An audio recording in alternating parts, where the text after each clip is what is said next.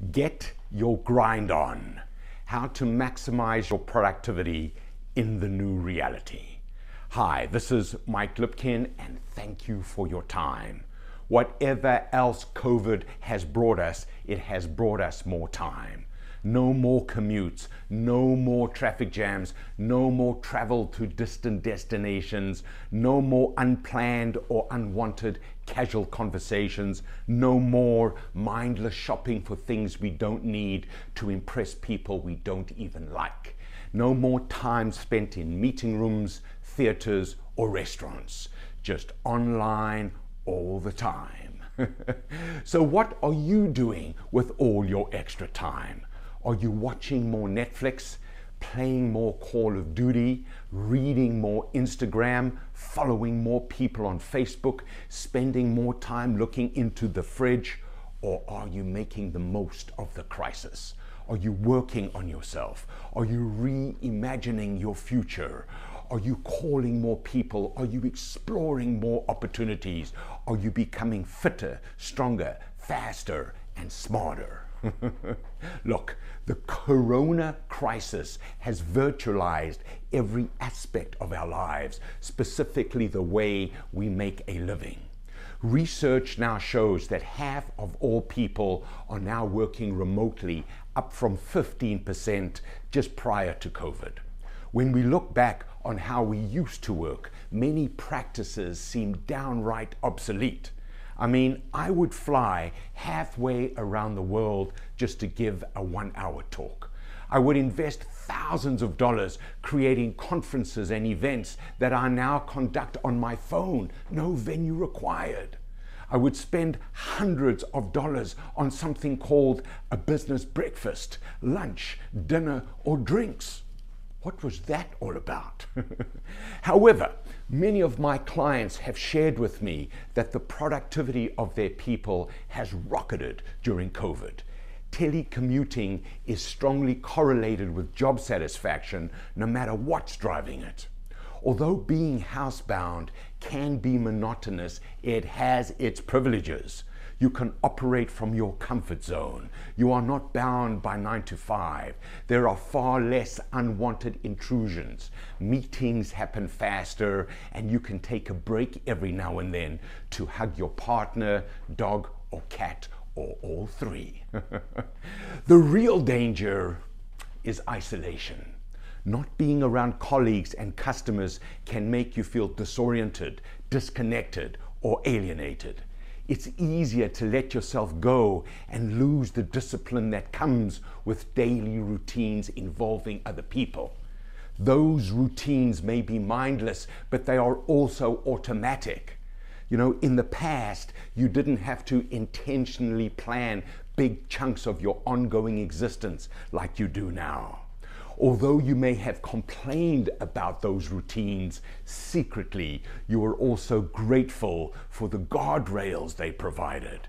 Now you have much more autonomy over your minutes and your hours. How are you using it? Rapport and camaraderie are also much harder to replicate online, and there is no substitute for professional serendipity. Those are the discoveries and opportunities that are made through unplanned contacts with others in the workplace. You know, some of my biggest breakthroughs have literally been caused by bumping into people because we were both in the right place at the right time. Luck is what happens when you go looking for people to help. So I'm lucky. I'm at the nexus of so many relationships. My job is to help other people do their job. I'm talking to tens of people every day. They share their fears, their goals, and their strategies for success.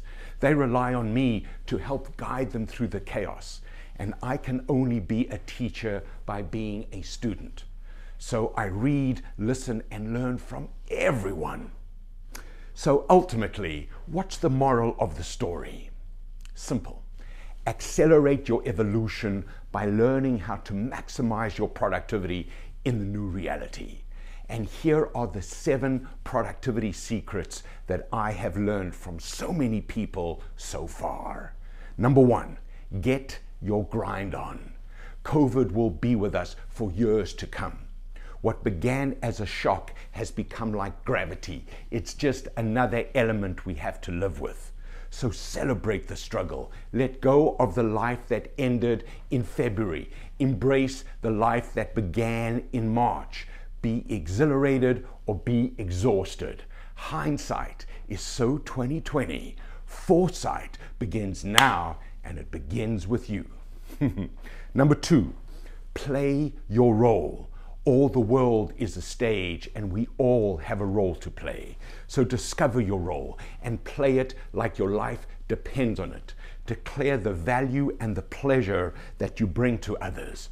Make them want to pay to see you, and then make them glad for having paid. Have the courage to put it all out there and do it differently every day. Number 3, choose your running mates. Partner with people that are thriving on change. Surround yourself with thought leaders, innovators, warriors, magicians, relationship builders, and everyday heroes. You cannot conquer COVID alone. You need others to help you see through your blind spots. Earn the loyalty of great people if you want to be great. Number 4, find your rhythm. Build your daily discipline. Form habits that expand your capacity to achieve remarkable results. You cannot control what happens in the world, but you can control what you do in yours. So get 7 hours sleep. Eat right. Exercise every day. Read relevant media. Listen and talk to informed people. Work hard and find time to enjoy yourself and take care of the people closest to you. Number 5, befriend your frustration. We are all beginners in this brave new world. Growth never comes easy. The bigger the obstacles, the bigger the leap required. Things very rarely conform to your expectations. Your plan is no match for real life. So roll with the disappointments. Smile at the setbacks. The more you try, the more you will fail, and the more successful you will become. Number 6, lead the way. Someone is depending on you to go first. They are watching to see what you do. They are being guided by your moves, just like you are being guided by others. COVID is the great leveler. Captains of industry are being humbled just as minnows are learning to swim with the sharks. Today, you may do something that has never been done before. That action could spark a flame.